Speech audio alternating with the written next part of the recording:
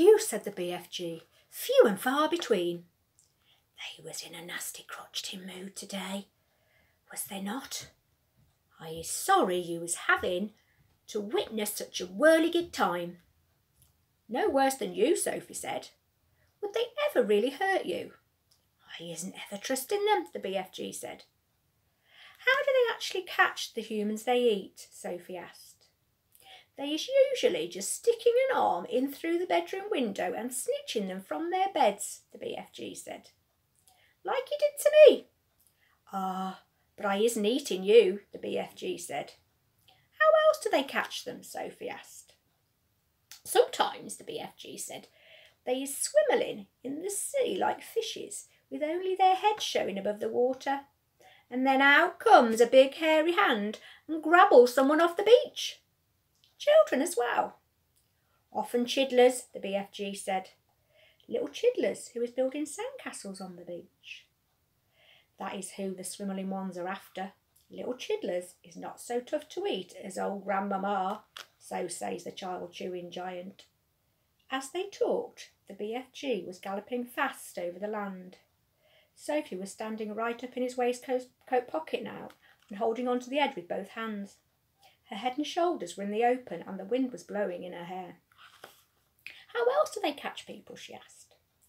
All of them is having their own special ways of catching the human being, the BFG said.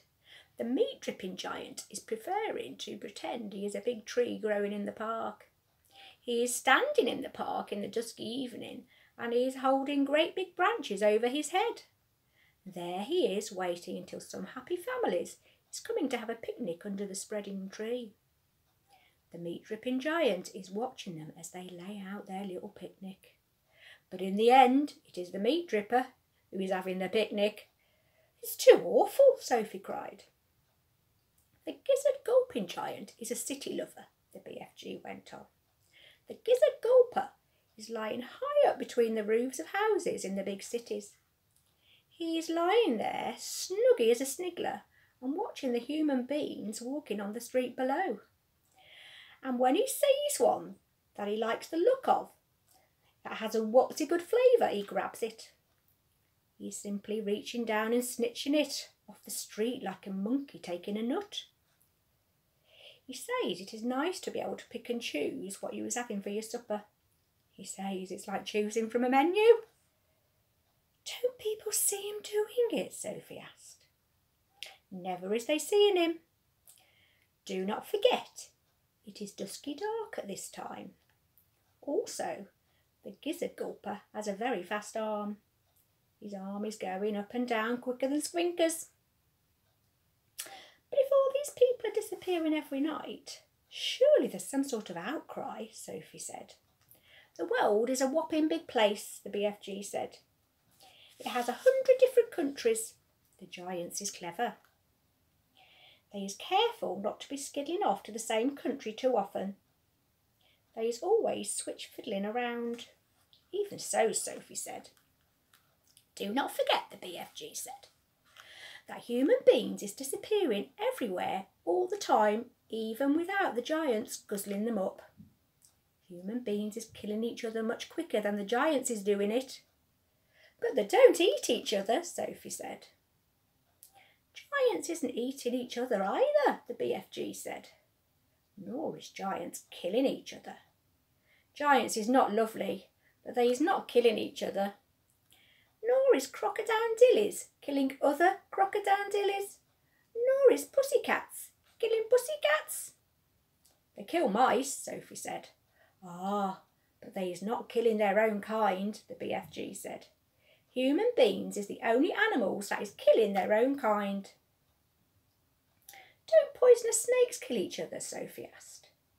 She was searching desperately for another creature that behaved as badly as the human.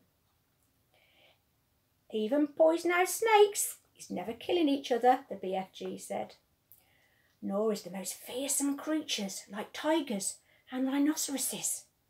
None of them is ever killing their own kind. Have you ever thought about that? Sophie kept silent.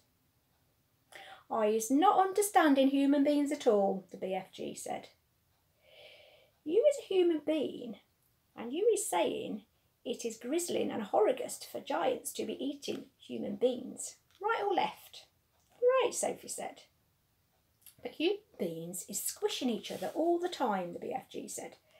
They shooting guns and going up in aeroplanes to drop their bombs on each other's heads every week. Human beings is always killing other human beings. He was right. Of course he was right, and Sophie knew it. She was beginning to wonder whether humans were actually any better than giants. Even so, she said, defending her own race. I think it's rotten that those foul giants should go off every night to eat humans. Humans have never done them any harm. That is what the little piggy wiggy is saying every day, the BFG answered. He is saying, I has never done any harm to the human being, so why should he be eating me? Oh dear, Sophie said. The human beings is making rules to suit themselves, the BFG went on. But the rules they is making do not suit the little piggy wiggies. Am I right or left? Right, Sophie said. Giants is also making rules. Their rules is not suiting the human beings. Everybody is making his own rules to suit himself. But you don't like it that those beastly giants are eating humans every night, do you? Sophie asked. I do not, the BFG answered firmly. One right is not making two lefts. Is you quite cosy down there in my pocket? I'm fine, Sophie said. Then suddenly, once again, the BFG went into that magical top gear of his. He began hurtling forward with phenomenal leaps. His speed was unbelievable. The landscape became blurred again. Sophie had to duck down out of the whistling gale to save her head from being blown off her shoulders. She crouched in the pocket and listened to the wind screaming past. It came knifing in through the tiny peephole in the pocket and whooshed around her like a hurricane. But this time the BFG didn't stay in top gear long. It seemed as though he had some barrier to cross, a vast mountain perhaps, or an ocean or a great desert. But having crossed it, he once again slowed down to his normal gallop, and Sophie was able to pop her head up and look out once more at the view. She noticed immediately that they were now in an altogether paler country. The sun had disappeared above a film of vapour. The air was becoming cooler every minute. The land was flat and treeless, and there seemed to be no colour in it at all. Every minute the mist became thicker. The air became colder still, and everything became paler and paler, until soon there was nothing but grey and white all around them. They were in a country of swirling mists and ghostly vapours. There was some sort of grass underfoot, but it was not green. It was ashy grey. There was no sign of a living creature, and no sound at all except for the soft thud of the BFG's footsteps as he hurtled on through the fog. Suddenly he stopped. "We is here at last," he announced. He bent down and lifted Sophie from his pocket and put her on the ground. She was still in her nightie and her feet were bare. She shivered and stared around her at the swirling mists and ghostly vapours. "Where are we?" she asked. "We is in dream country," the BFG said. "This is where all dreams is beginning."